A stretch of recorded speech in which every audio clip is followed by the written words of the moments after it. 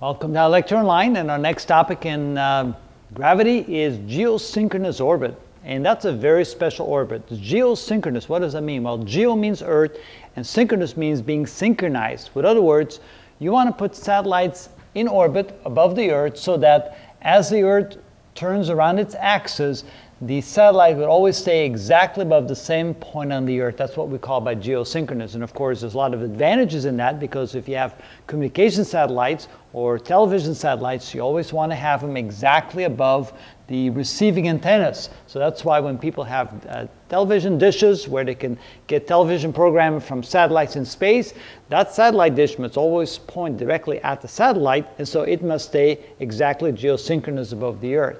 So how do we find out how high that orbit has to be for satellites to be geosynchronous? Well, remember we have the equation. The velocity of the orbit, orbital velocity, is equal to the square root of gm divided by the radius, which is the radius of the Earth, plus the height of the orbit. Okay. Then we also know that the velocity is equal to distance divided by time, and that would be 2 times the radius over the orbital period, which is equal to 2 pi times the radius of the Earth plus the height of the satellite above the Earth divided by the orbital period.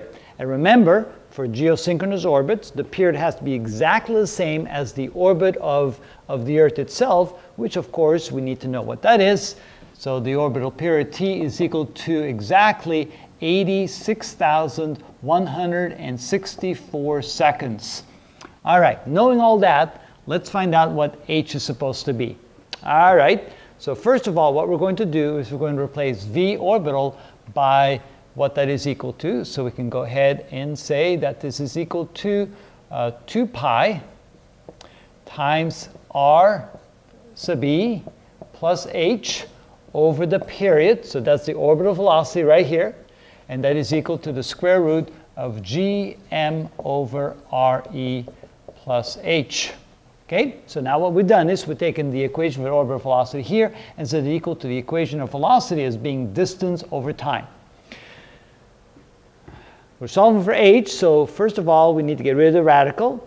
Let's square both sides. So when we square both sides, we got 4 pi squared times the radius of the Earth plus h, quantity squared, divided by the period squared, is equal to gm divided by radius of the Earth plus h.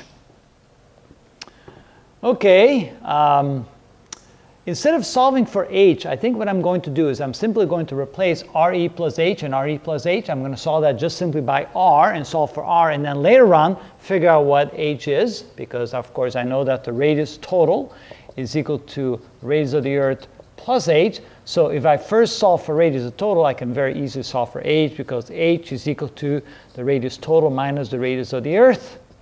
So let's replace this by simply r. So we have 4 pi squared r squared over t squared is equal to gm over r.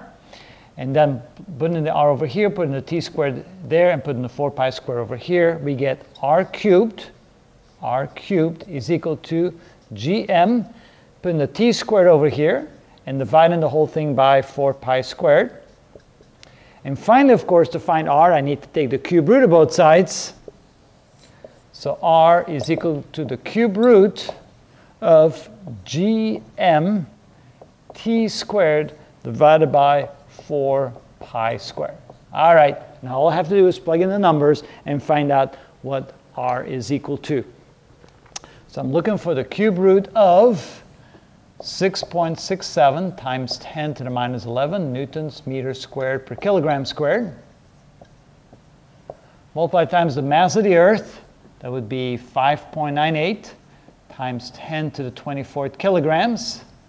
The period, which is 86,164 seconds, and we have to square that and divide the whole thing by 4 pi squared. All right, let's see what that is equal to. 6.67 e to the 11 minus times 5.98 e to the 24th times 86,164 squared equals, divide by 4 and divide by pi squared equals. All right, so I'm going to write that down as an intermediate value, the cube root of 7.5 times 10 to the 22nd. And of course, that would be meters cubed. Now take the cube root of that. 1 divided by 3 equals, there we go. All right, took me a little while to figure out. I was making a mistake in my calculator, but now we have R is equal to 42,172 kilometers, which is equal to 42,172,000 meters. All right, so I already converted to kilometers. And if we want to convert that to miles, then we have to divide that by 1.609 equals, and that would be, so 26,210 miles, 210 miles. Okay, that would be the total distance from the satellite to the center of the Earth. Of course, that is not yet h. So what we need to do now to find h, we take the total distance we found over here, which is 42,172 kilometers, and subtract from that the radius of the Earth, which is 6,738 kilometers. Oh, that's not right. I'm missing these numbers up here. It's 6,378 kilometers. I was making the Earth a little bit bigger than it actually is. All right, so 42,172 minus 6,378 equals, so now have h is equal to 35,794 kilometers, which is the height above the surface of the Earth. And if you want to put that into miles, divide by 1.609, and you get, that's 22,246 miles above the surface of the Earth. All right, so quickly reviewing what we did.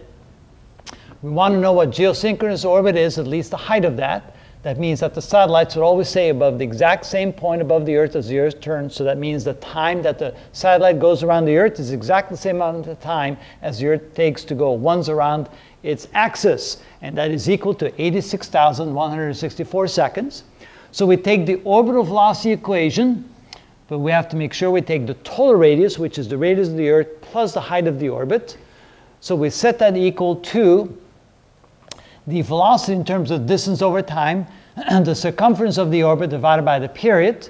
We then solve this for RE plus H, but of course we're going to take this and set it equal to R to make it simpler. So we solve for R, that's a cube root of this quantity right there. When we get that number, we have to make sure we subtract the radius of the Earth from that to get just the height above the Earth's surface for geosynchronous orbit. And that's how you do that.